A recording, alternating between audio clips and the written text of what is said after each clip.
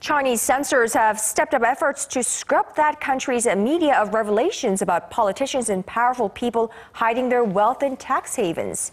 Bruce Harrison is live in the studio with me for more. Bruce, how far flung is the government's efforts to hide certain Chinese ties to the so-called Panama Paper scandal? Connyoung, this seems to actually be a pretty intense effort by the government to hide this story. The leak revealed that family members of at least 8 former or current Chinese ruling party elites have offshore companies.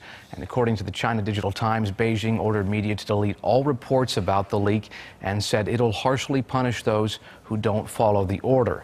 Panamanian law firm Mossack Fonseca is at the center of the leak, and the group of journalists behind the story say the firm's busiest office is in Hong Kong.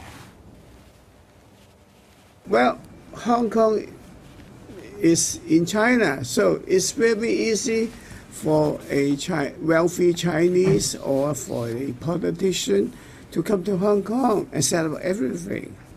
And of course, Hong Kong has a well-established banking system.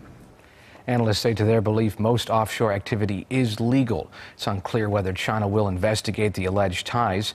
Iceland's prime minister, meanwhile, was the first major politician to resign over ties to an offshore company, but he now says he never formally resigned and only stepped aside for an unspecified period.